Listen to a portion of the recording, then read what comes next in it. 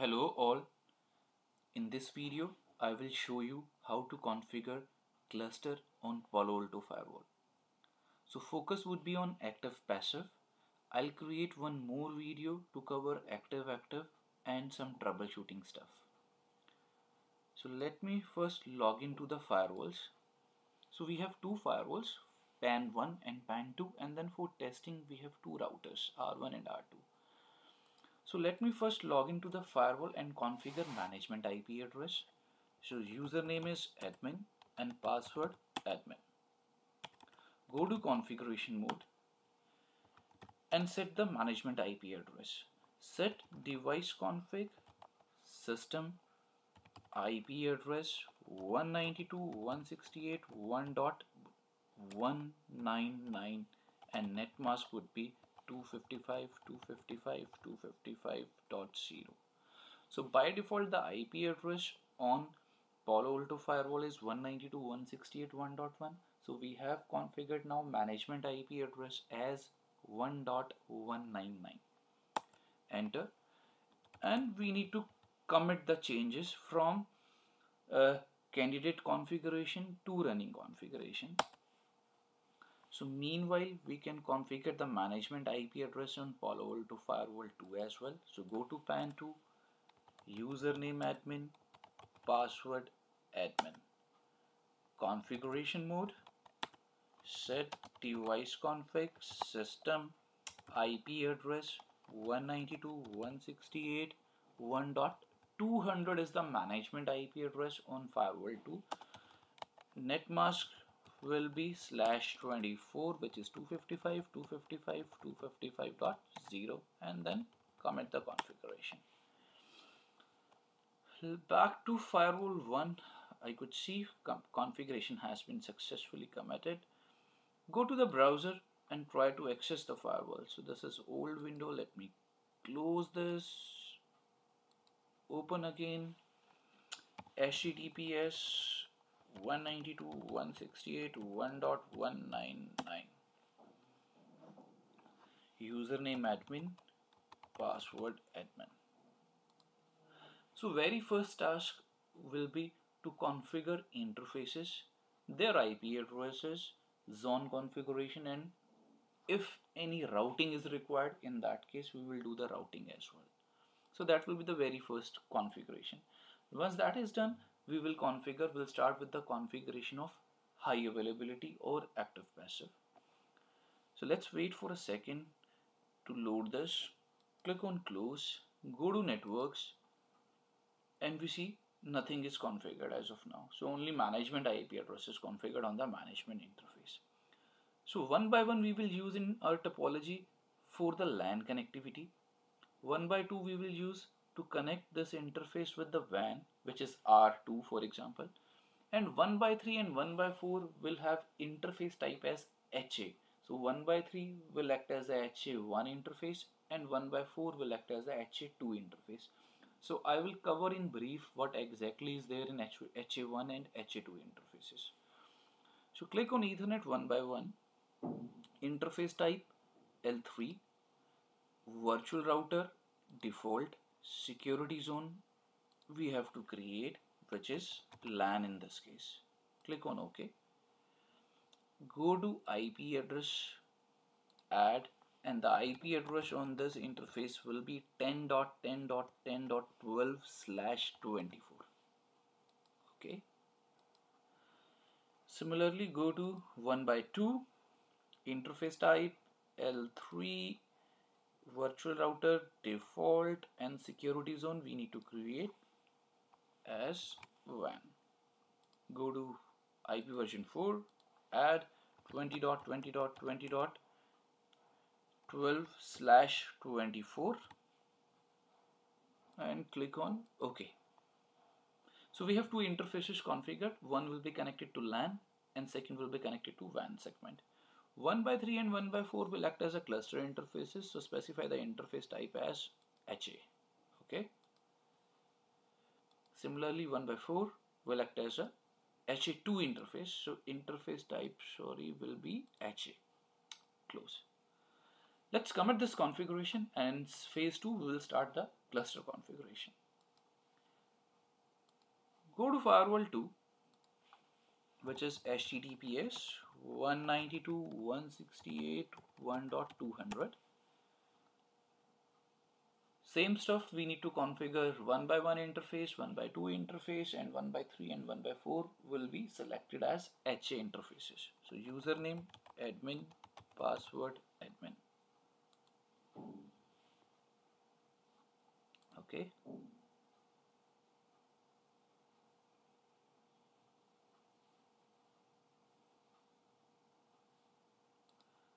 Firewall 1, we could see configuration has been completed successfully. All the interface we could see link state is up. On firewall 2, go to networks, select 1x1 interface, L3, virtual router default, and then security zone is LAN. IP address has to be the same which was there on firewall 1, which is 10.10.10.12/24. So in the configuration of high availability, I will explain why the IP addresses are same on both the firewalls. Sorry. Go to 1x2 interface, layer 3 as a type, then default virtual router, and then for example WAN is the zone. IP address 20.20.20.12/24. Okay. 1x3 has to be HA1. Okay. And 1x4 will be again interface type is HA, and we will configure this interface as HA2. So we are done with the basic configuration. Let's commit the configuration changes to this firewall as well. And meanwhile, let's start making cluster configuration on firewall 1. So go to device, then high availability, and here we have to do the configuration related to the cluster. So very first step, enable the HA, then group ID. So this group ID has to be same on both the firewalls, firewall 1 and firewall 2, and this number could be anything between 1 to 63. So group ID in this case will be 1, for example. Group ID has to be same on both the firewalls, so I have selected the number as 1. Mode is either active passive or active active. So this video will focus on active passive, so we will select this option. Then enable config synchronization. So this configuration setting will help in replicating dynamic or runtime objects from firewall 1 to firewall 2. So this has to be enabled. Then it says peer HA1 IP address. So HA1 interface is being used to sync the configuration, plus hello messages and heartbeat messages will be exchanged over this HA1 link, and this is layer 3 interface. So we have to specify the IP address on HA1 interface. So it says peer HA1 IP address. So peer HA1 IP address will be 1.1.1.2 and my own IP address will be 1.1.1.1. So in this video there is no backup of HA1 interface, so this option will leave as blank. Click on OK. Then second option, active passive settings. So by default, passive link state interfaces are in shutdown, or it can be in auto mode. So both the firewalls will have same IP address. So our broadcast for that IP address will reach to both firewalls. So master firewall will always respond to the ARP request, and backup firewall will never respond to the ARP request because of this configuration. So that is the reason IP addresses are same on both firewalls. So when we say shutdown, so in this case, the moment failover will happen, first interface will come up and then they will start responding to the traffic. Whereas in case of auto, they are in type of basically soft shut mode. So interfaces will be up, but they will not respond to any ARP request or any traffic basically. So it is always recommended. So auto sometimes may save time, because we need not to wait for interfaces to come up and then start processing traffic. Whereas in case of shutdown, interfaces will first come up and then after that they will start responding to the traffic. But we can avoid network loops in case of shutdown. So I'll prefer shutdown here and then click on OK. Election settings. Which firewall will become master and which firewall will become backup. So number closer to 0 will be given higher priority. So for example, this firewall configured as priority 50 and other firewall we will configure with priority as 100. So 50 will become master. So in this lab, preemption will be disabled and there is no heartbeat backup. So click on OK. Now HA1 interface configuration. Click on settings.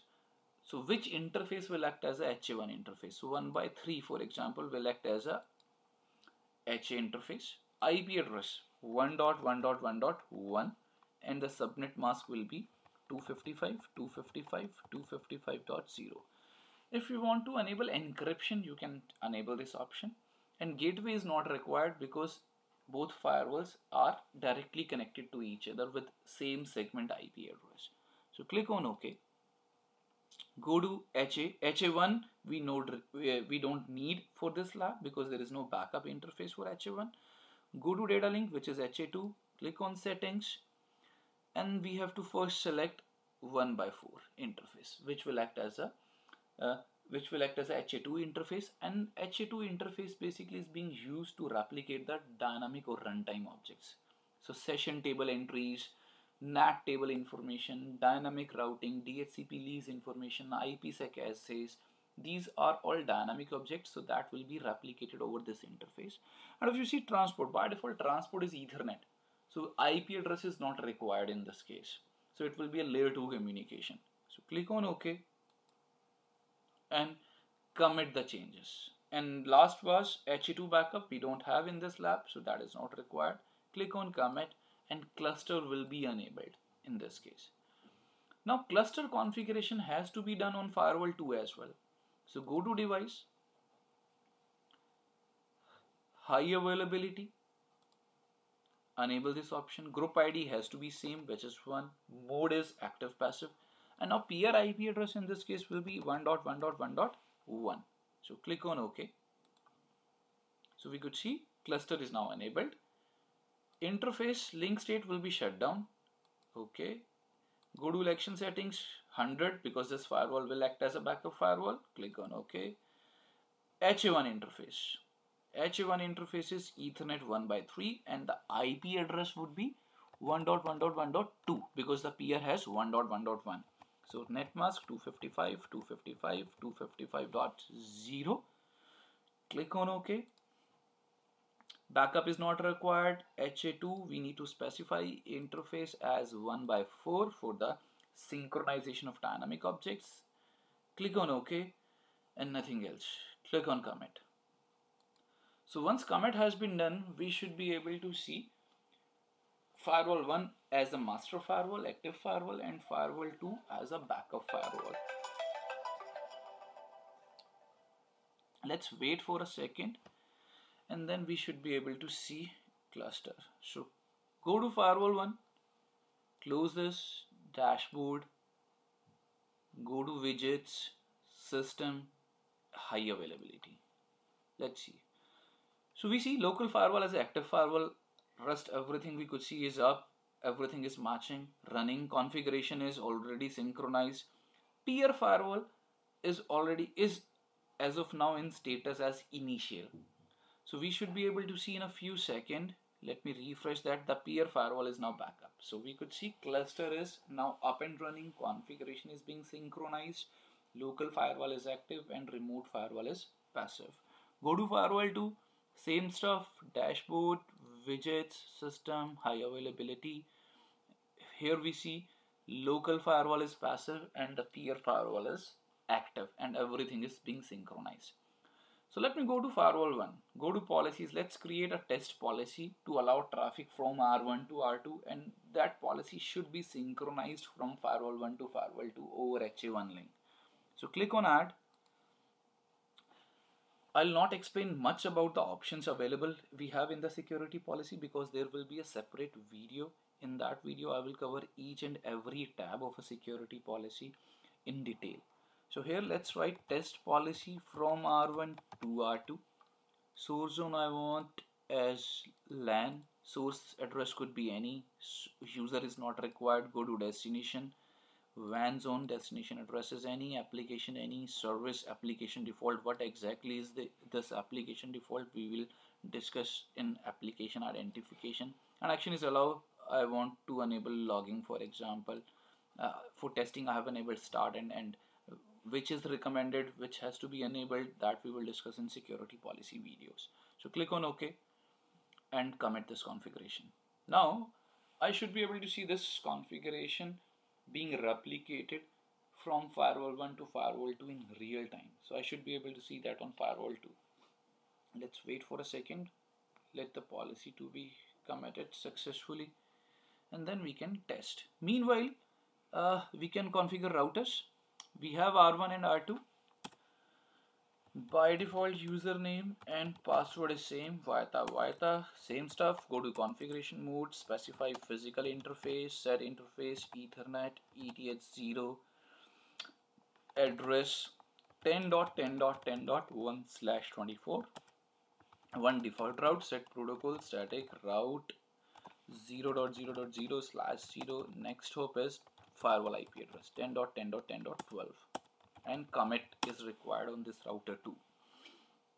Go to R2, login with default credentials, specify IP address on physical interface which is Ethernet 0 address, and this is connected to firewall interface 20.20.20x. So IP address here will be 20.20.21/24. Set protocol static reverse route 0.0.0.0/0. Next hop 20.20.20.12. Let me enable telnet service here and commit. So from R1 to R2 we should be able to do a telnet. Go back to the browser, close this. We have a policy here. Go to firewall 2 policies and we should be able to see same stuff here. We could see policy. So I could see configuration has been replicated. Go to firewall 1 dashboard and configuration as of now is not synchronized completely, so it may take some time, but we could see policy has been replicated, so it may be synchronizing some other stuff. So go to R1 and try to do a telnet. So telnet 20.20.20.1. I can see telnet prompt, username, password, and we are effectively on router 2, which is 20.20.21. So we could see traffic is being processed. Now bring down firewall 1 and we should see this session should continue. I should be able to execute command on this session after the failover of firewall because the session table entries has been replicated. So go to firewall 1, device. This is type 1, how we can do the failover. So there are different failover conditions which we will cover in troubleshooting under link and path monitoring. Right now I am focusing on manual failover. So suspend local device. Okay. So go to firewall 2 dashboard. We should be able to see this firewall is now active. Peer firewall is in suspended state. Back to R1 and try to execute commands, show interface. So I could see after the failover traffic has been shifted to firewall 2 and I could see commands are being executed and my session is still live. Let's do exit. I'm back on R1. So that's all for this video. Try to replicate this lab on your laptop. In second video, I will cover how to configure active, some testing, how test could be done, then link monitoring and path monitoring I will cover in that specific video, how the failover can be done using these configuration settings. If you have any questions, call me. Thank you very much. That's all. Bye.